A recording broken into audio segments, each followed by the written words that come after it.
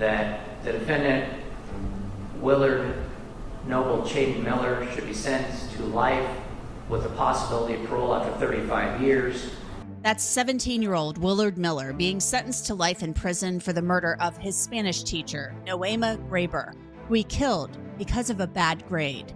We highlight the victim impact statements and talk to the prosecutor who helped put him behind bars. I'm Angenette Levy. Welcome to Law and Crime's Sidebar podcast. Willard Miller is a teenager from Iowa, and he is beginning this week serving a life sentence in prison for murder. So many of the cases we cover are senseless, and this one is even more so. A high school Spanish teacher, 66-year-old Nohema Graber, was likely nearing retirement when Miller and his friend beat her to death over a bad grade. Miller was sentenced to life in prison with the possibility of parole after he serves 35 years. That doesn't mean he'll be released at that time. He'll simply be given a chance to appear in front of the parole board to see if he's fit to re-enter society. Nohema Graber was a Spanish teacher at Fairfield High School in Fairfield, Iowa. Willard Miller was one of her students. After Miller received a bad grade from Graber, he and his friend Jeremy Goodale plotted to kill her. According to the state's account of events, Nohema Graber drove to a park in Fairfield after school to go on a walk. It was something she did often. On November 2nd, 2021, Miller and Goodale sneaked up on Graber and beat her to death with a baseball bat. Graber's body was found the next day under a tarp, a wheelbarrow, and a railroad tie, just hours after she was reported missing. Less than a day after her body was found, Miller and Goodale were arrested. Miller and Goodale were only minors at the time, but were charged as adults. Both have pleaded guilty to the crime. At Miller's sentencing hearing, Iowa Department of Criminal Investigation agent Trent Valletta walked the court through his investigation. Listen as he explains where he found the murder weapon. And during the search of Miller's residence, was any item found that would be consistent with an item that could cause blunt force injury? Yes, there was a baseball bat located in the Miller residence. And this is that State's Exhibit 104, is that correct? That is correct. Where was this exactly in the Miller residence? It was in Willard Miller's room behind a chair. Okay. So this obviously photo was taken with the chair removed, is that right? Yeah, correct, yes.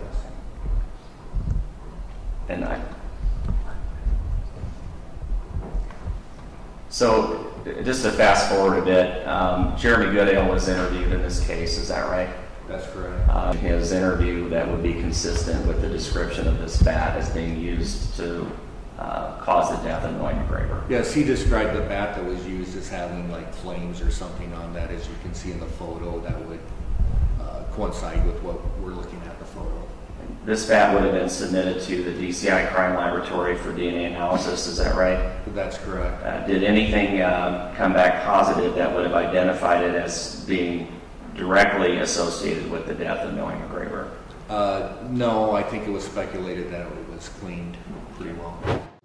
The murder weapon was found in Miller's room, so that's as close to a smoking gun as you can get. There was a lot of other evidence of guilt, though, so pleading guilty was likely the best bet for the teenagers. Miller and Goodale turned on each other after being arrested, claiming that the other did it and they were only an accomplice and didn't actually participate in beating her. But back in April, Jeremy Goodale pleaded guilty to the murder and explained what exactly happened.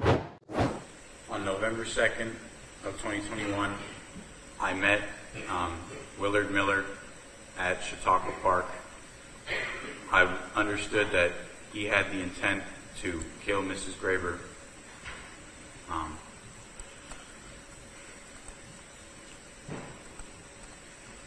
Chaden had brought a bat, among other supplies, to go through with the murder. And after he had struck Nohema Graber, we then moved her off of the trail,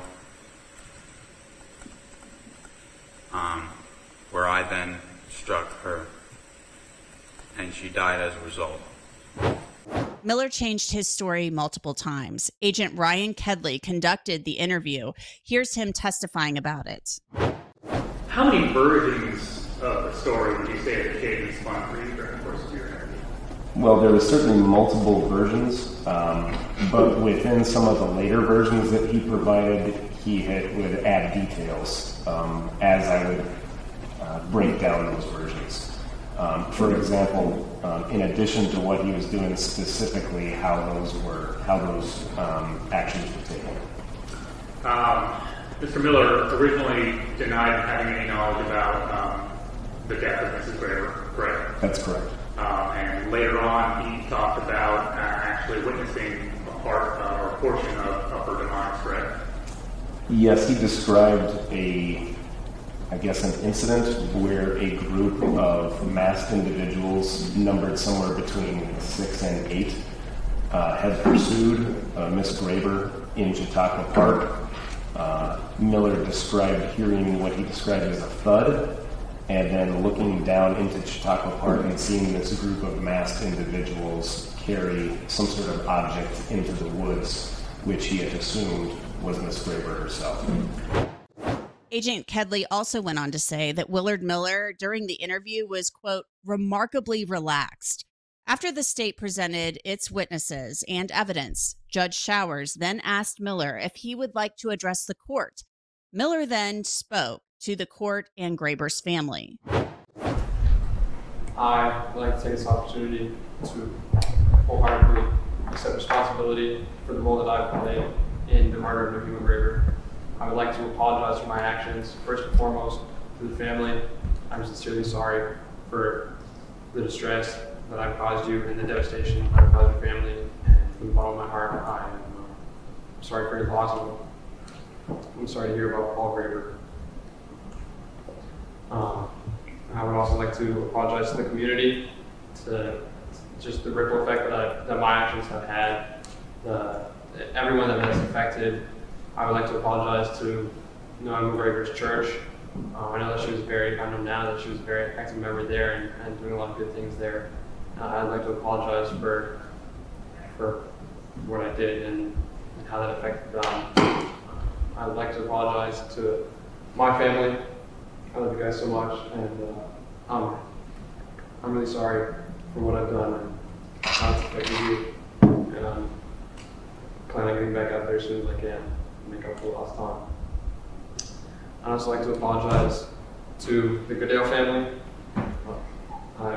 I'm sorry for the position that Jeremy's in, and I wish you the best, and I hope that he gets out as soon as possible. Sorry.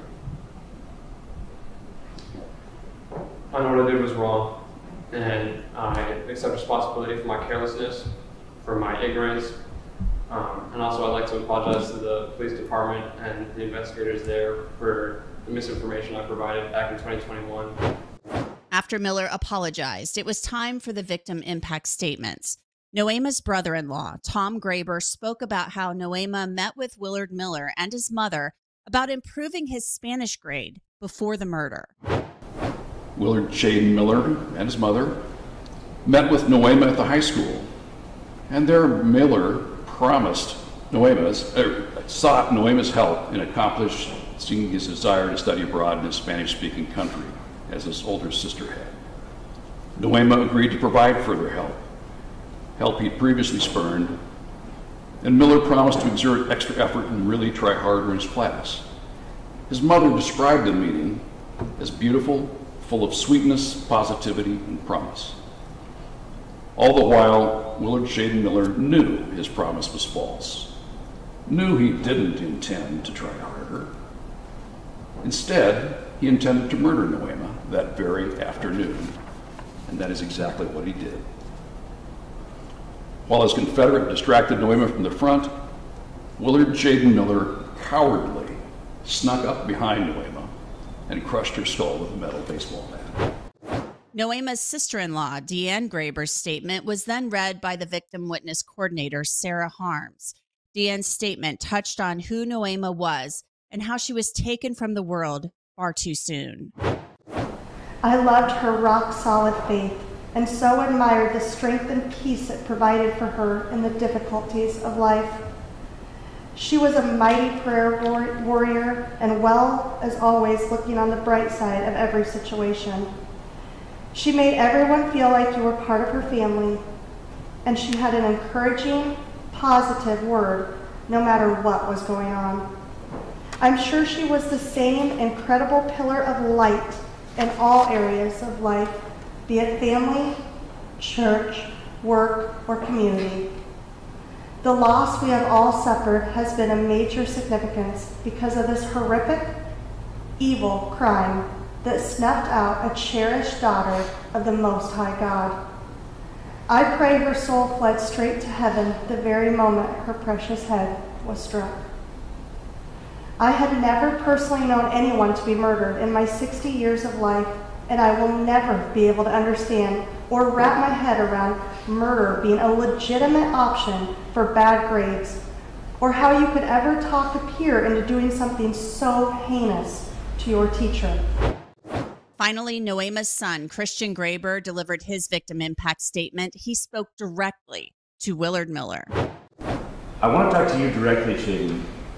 I've got no hate in my heart for you, and I've met your mother on several occasions, and we had good conversations. She seems like a decent woman, and I'll always treat her with kindness and respect.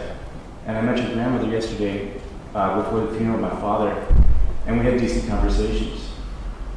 And I feel sorry for you, and I really feel sorry for your mother, your grandmother, and all your family. They seem like decent people, and I still think that there's potential for you to become a decent person as well. In the end, Judge Showers gave Willard Miller a life sentence with the possibility of parole after serving 35 years. Joining me to discuss this incredibly disturbing case is Chauncey Moulding. He is one of the prosecutors who is working to put these teens in prison for life for the murder of Nohema Graber. Thanks so much for joining us, Chauncey. We really appreciate it. My pleasure. Your thoughts on the sentence? I know you all were asking, I think, for 30 years parole eligibility. The judge gave 35. Your thoughts on the sentence? Consideration for the defendant taking a last-minute plea and saving us from having to uproot the case and take all of our witnesses out to the other side of the state to prosecute the matter. I had not resisted the defendant's motion to change venue in this case. This is a smaller community, about 18,000 residents in the county. And with the victim's position as a teacher, she's either been a first or second level connection to essentially everybody in the town.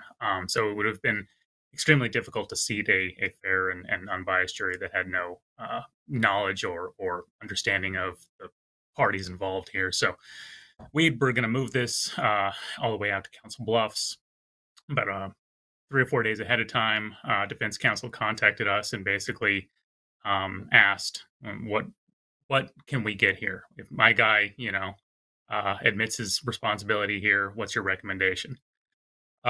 We had gone back and forth substantially on how much of a minimum would be survivable under the present understanding of how the Iowa Supreme Court views juvenile homicide defendants. If Mr. Miller, and I'm going to refrain from talking about the Goodale case details, they're all relatively the same, but Mr. Goodale hasn't been sentenced. But with reference to Mr. Miller, our understanding is that a 35-year sentence would have been appropriate, fair, and just, and survivable under the present Supreme Court considerations. And considering his, plea of guilty, we had agreed to recommend a 30-year minimum. However, the judge saw the exact same facts as we did, and also apparently viewed 35 years as an appropriate, fair, and just sentence. I feel like justice was done, and the right number was reached, and Mr. Miller will be eligible for parole at age 58, I believe. Not a guarantee for him, but it's certainly appropriate. To go before the parole board and plead his case for release, it doesn't mean he will be released. Right. And, nobody knows what the makeup of the parole board is going to be after 35 years, so it could go any number of ways. But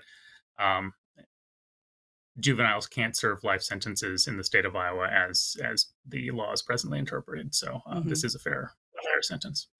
Was there any indication as to why he all of a sudden wanted to make a deal, as they say, because, I guess he could have blamed the co-defendant. I know you're not representing him. You were prosecuting him, but, a last minute plea is always a possibility. That was obviously something you were open to, but was there any indication from the defense team as to why they were willing to plead? I can't really speak for the defense team's motives, but one of the themes that I noted throughout the entirety of this case from the Miller team is an absolute urgency on trying to keep the grisly details of this case from public scrutiny. And you can even see that in the sentencing hearing. They're making objections to the display of evidence of the actual crime scene, of the body, of the autopsy, and of the reality of the crime that was committed. A 2-week trial would have certainly driven home the severity and the grisly details of this case with more authority. So one of their considerations, I imagine, was trying to kind of, Mr. Miller will have a life if he gets out after 35 years, and having all of the full details available to the public might impact his future. So I think that could have been one of their considerations. Also, state's evidence was damning. So any consideration they could get as far as sentencing goes was another part of their considerations, I imagine. Juveniles are prosecuted all of the time for a number of crimes. Many times we can't have a camera in there, so the public doesn't really get to see a lot of juveniles being prosecuted. But it happens. Juveniles are prosecuted for homicides, sometimes as adults, sometimes not. Have you prosecuted a lot of juveniles for juvenile offenders for homicide? Not for first-degree murder. And it needs to be underlined and restated. These two individuals were adults in all aspects of the law except for sentencing in this case. There was a contentious hearing trying to get them waived down to juvenile court, but under Iowa law, any forcible felony committed over age 16, first-degree murder being the principal forcible felony, for all aspects of the law, these two individuals were adults. But this type of crime doesn't happen very often here. The details are horrifying. I mean, a bad grade in a Spanish class, I think every kid can relate to, or every parent who's been a kid or had children can relate to their child not wanting to get a bad grade. But this is taking it beyond the extreme. The details are gruesome. They are horrifying. What impact has this case had on the community there? Because you said it's a small community. A lot of people probably knew Nohema or had her as a teacher at one point in time. I just can't even imagine, and just the brutality of this crime. Obviously just devastated 3 families, and every parent, and particularly the teachers at the school, have been carrying this weight on their shoulders since November 2nd of 2021. Fairfield Police Lieutenant Kinsella testified at the sentencing that this has impacted the community, and it'll probably never be the same. But hopefully, with this sentencing, we'll be able to start getting past it and move on. Willard Miller made a statement apologizing at the sentencing hearing. Your thoughts on what he had to say, and did you believe he was genuine? I can't speak for what was going on in his mind. I did wrote down one word when he was allocuting, and that was he apologized for his carelessness, and that's not what happened here. They stalked her for weeks. He planned and prepared and committed this grievous act, and careless it was a careful thing that they did. I think it would have benefited Mr. Miller and everybody else involved for him to show a little bit more compassion and emotion in that statement. But the statement is what it is. Nohema Graber's family was, I assume, on board with the plea deal because this spared them having to go through a trial. Yeah, we've been in close communication and close contact with the family. One of the just very unfortunate aspects of the timing on this. Nohema's, her husband expired. He passed 5 days before sentencing, and he was medically very unwell. He very much wanted to be there, but was not able to make it to the sentencing. I don't know how easy it would have been for him to get to its 5-hour drive to where the trial was going to be.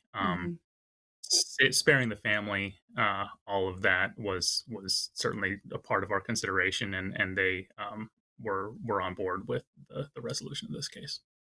Jeremy Goodale is scheduled to be sentenced in August. I know you said you don't want to talk about that because the case is technically still pending, but he has pleaded guilty. I've seen that his defense team is trying to delay that hearing. Any word on why that is? It's my understanding they have an expert witness they have scheduled to testify who is unavailable on the date. We had resisted moving it based primarily on the health of Mr. Graber.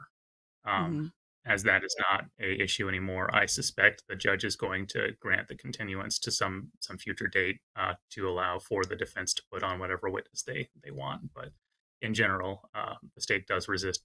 We just want to get this thing closed out, but I understand psychological expert witnesses are in high demand, and so I suspect the judge will grant that continuance, but we'll find out. 25 years to life is or I guess the life sentence with parole eligibility after 25 years is what your recommendation is, or at least parole eligibility after 25 years. I know he was cooperating. He was likely going to testify against Willard Miller. Still, though, I mean, this is a heinous crime, and it was on social media. It was documented what they did. I mean, they bragged about this. So 25-year parole eligibility, you obviously believe that's fair given his cooperation. His cooperation was a factor. There were a number of factors that went into the state's consideration of Mr. Goodale receiving a lower recommendation from the state than Mr. Miller. At the end of the day, Mr. Miller was a student of Mrs. Graber. He was the one failing the class. He was the one that recruited Mr. Goodale. He was the one that brought the weapons, and the state's evidence is that Mr. Miller was the one that struck her first. But for Jaden Miller, Mrs. Graber would still be alive. I don't think you can say that about Jeremy Goodale. Well, Chauncey Moulding, a Jefferson County attorney, thank you so much for joining us. We really appreciate it. It's a horrible case, and we appreciate your time. Thank you, Ms. Levy. Pleasure. That's it for this edition of Law and Crime Sidebar podcast. You can listen to and download Sidebar on Apple, Spotify, Google, and wherever else you get your podcasts. And of course, you can always watch it on Law and Crime's YouTube channel. I'm Angenette Levy, and we will see you next time.